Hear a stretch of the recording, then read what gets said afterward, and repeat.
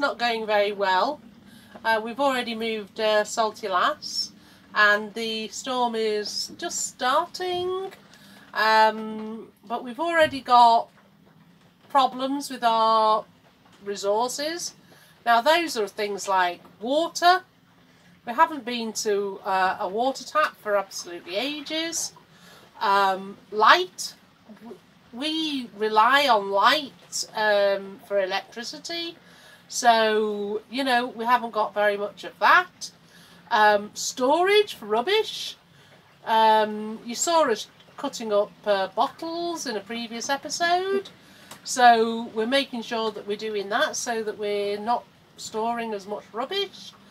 And there's all sorts of stuff that we just have to be careful with. It's not a case of just sort of like doing what the heck you like. You have to manage the resources you have, be it water, electricity, or just storage for general junk.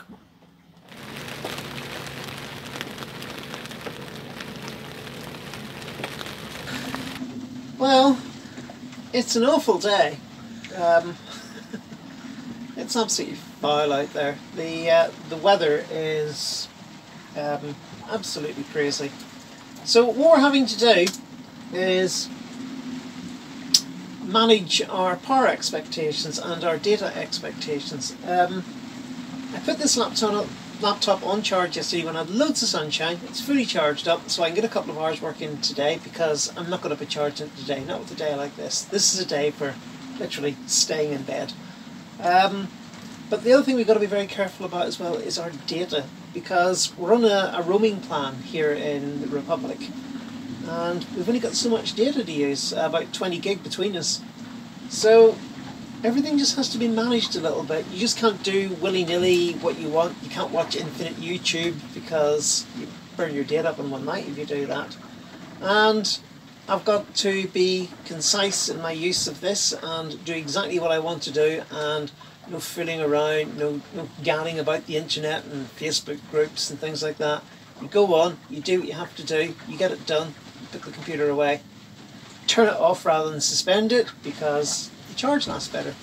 But it's all about power management and data management and all sorts of management, like water management. We've got to be careful to manage our water as well. We don't want to run out of water in the middle of this. And I think to a certain extent I'm also getting some journey management. Somebody asked me this morning, are you going north? And the answer is, I'd love to. We'd both like to go north, but with the constant battering we're getting of storm after storm after storm, I'm not too sure how viable going up the west coast is going to be.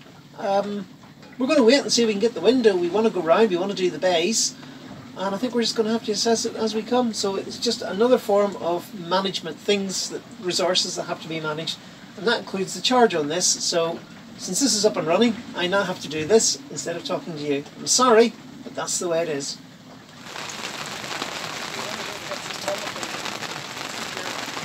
Well, because water supply is short and we've got to manage our water, one of the things we do is we rinse in salty water. And because habit is so strong, what we do is we turn it off at the pump, because then you can't get any water. Except for silly people like me. Yes, honest to goodness. Beverly went and got the bucket of water to rinse everything off, and then stood here. And I was like, what are you doing, Bev? Rinsing it fresh. The stupidity is strong with this one, Master. Absolutely. Yeah. Which is why I basically took over, because she kept on, you know, it's like, I told her, and then 2 seconds later she was doing it again. I know, but it's hard to break a habit. It is, but it's, you know, if you've got to manage your water, Beverly, it's got to be a habit you've got to break. I came up with a damn scheme. We know, but anyway, yeah, rinsing with salt water is what we're trying to learn to do, but clearly not working completely. Well, for Beverly and I, a lot of things happen while we're doing the washing up, and in this particular case, we made plans. So in a couple of days it's going to be a Sunday, and it'll be Sunday the 10th, maybe, whatever. Yeah, so 10th of July I think it is. 10th of July, so it'll be 10th of July. And I said to Beverly earlier, if we don't start going up the coast by the 14th... Whoa, sorry. Yeah, if we don't go up the coast by the 14th, we're done. So Sunday is our decision day. If it looks like really exciting, fantastic, we want to do it, trust me, we are going up that west coast. However, if it's another week of rubbish, we've been here a month for goodness sake, waiting for weather. If it's going to be more rubbish, we're going to just head back and we'll make other plans. But we'll hopefully carry on blogging, because do you know what? This is what it's really like. It's none of this sun beaches and stuff like that. This is hard grit reality. In this part of the world. Yeah. If you want to sail this part of the world, this is what it's like. Yeah. Just to point out,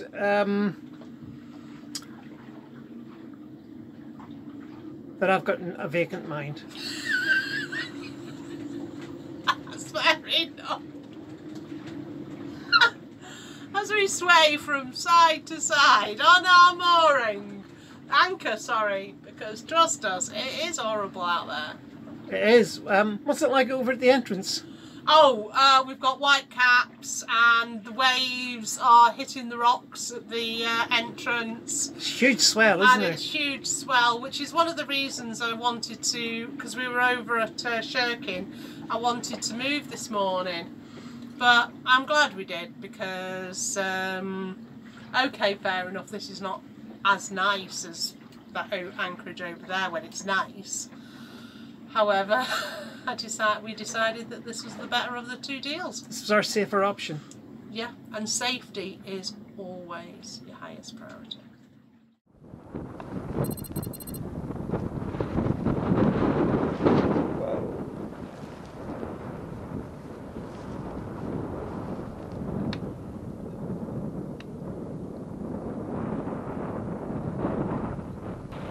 Well, it's the morning after the blow from the night before. It's still blowing. We are expecting to get up to force 8 again today.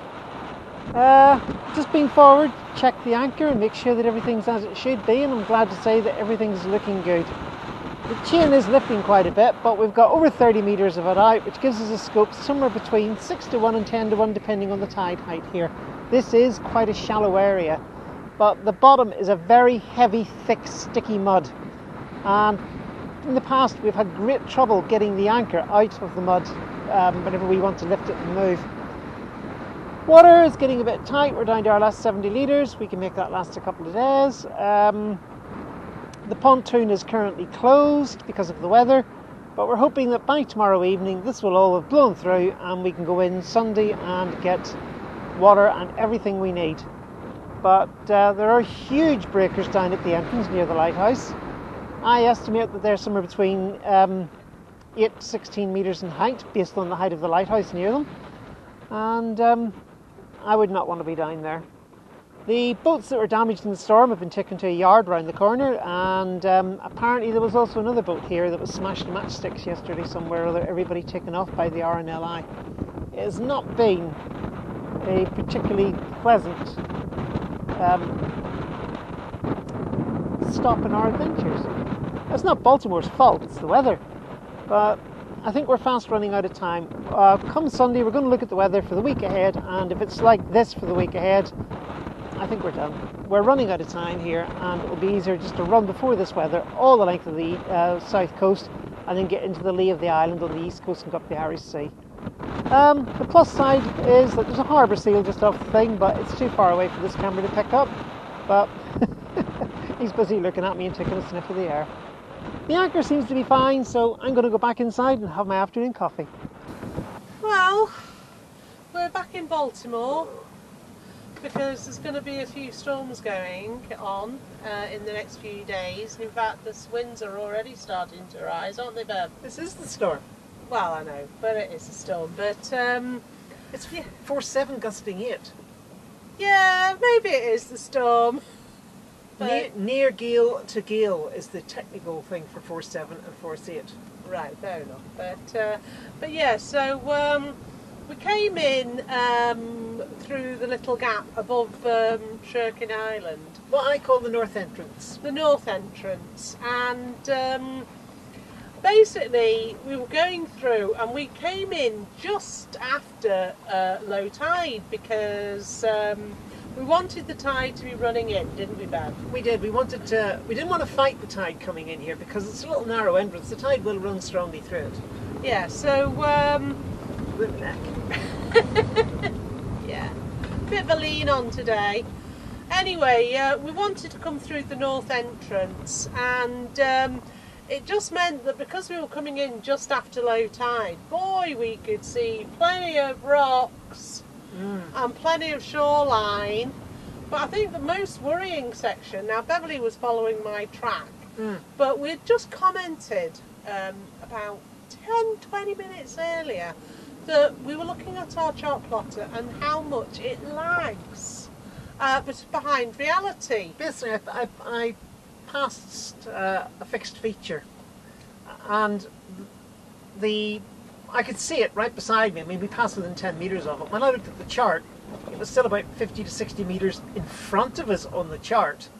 Now, I don't think they moved it. I think what happens is by the time the chart has figured out where it is, the boat has moved. Yes. You know, because what you're relying on is your GPS signal going up to the satellite. No, that's not how it works. Okay. How it works is all the GPS satellites have atomic clocks in them, and they broadcast the time, the exact time they broadcast it. When it arrives here, it looks at the times it's got from the various satellites. It knows roughly where each satellite is.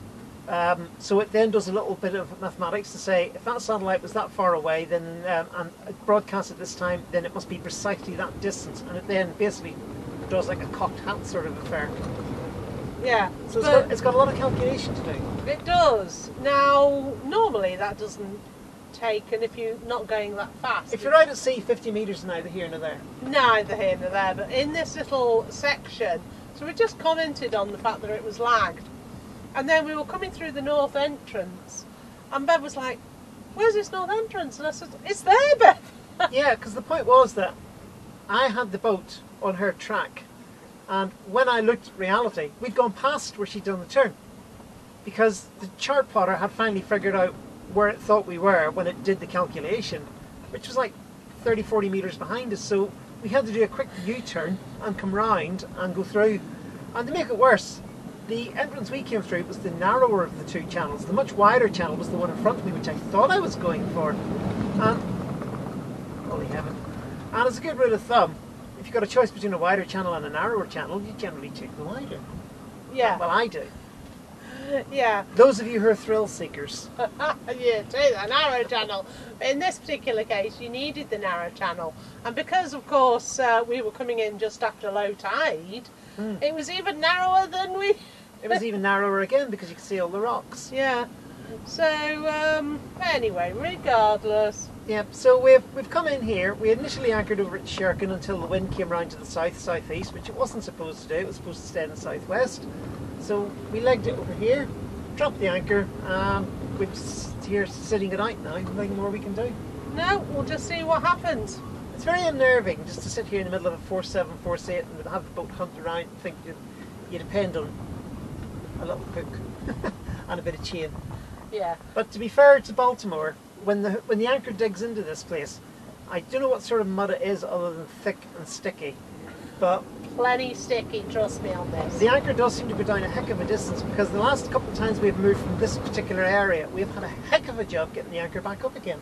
Yeah, purely because the tripping line has been so useful, because the thing is, it's such thick mud that we've needed the tripping line to actually yank the thing out. Yeah, so when we're lifting this anchor, we drive forward until the chain is absolutely above the anchor, quite taut, and then we just slowly push the boat forward a little bit, sort of levering the shaft of the anchor up. But it's really hard to do, and it takes a bit of time. You've got to be very patient and do it slowly. But it's much easier while you're doing that to reach over with the tripping line and give the head of the anchor a couple of good pulls, and all of a sudden you can just feel it move and the chain goes slack and you know you've got it. Yeah. It just makes it easier. It takes the strain off all the anchoring gear. Yeah. But yeah, it seems to set really hard in here, doesn't it? It certainly does. But So I'd say so far, my experience is the holding is excellent. Very excellent. it'll need to be this storm coming in. Well, no, the storm is here. Okay. This is it. Okay. There's no storm coming. You may not have noticed, but we're going backwards, not backwards, we're going side to side, rocking around, boats are all over the place, nobody's outside. The storm is here now. It's not coming. Okay.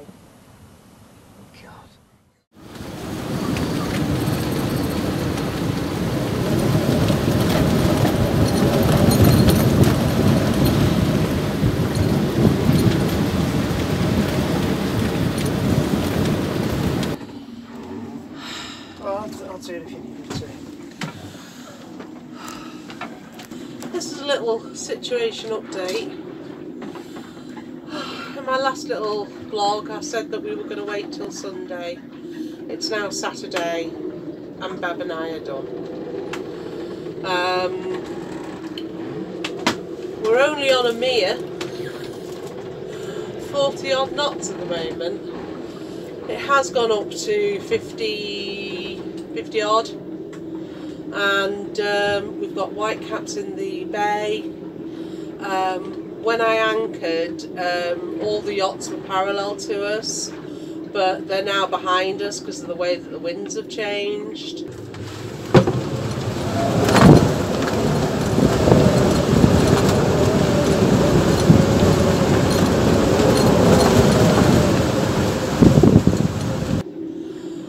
We're both dressed so that if there's a situation or anything that happens, we're ready straight away. But no, we're done. It just feels like we're being battered. I feel like a piece of metal in an anvil being bashed, because that's what we're happening to us. You know, it's just dire. I have to say though, the anchor tackle is doing a fantastic job, and we have got a beautiful arch, and that's all I'm looking at is this wonderful arch, because that is so reassuring.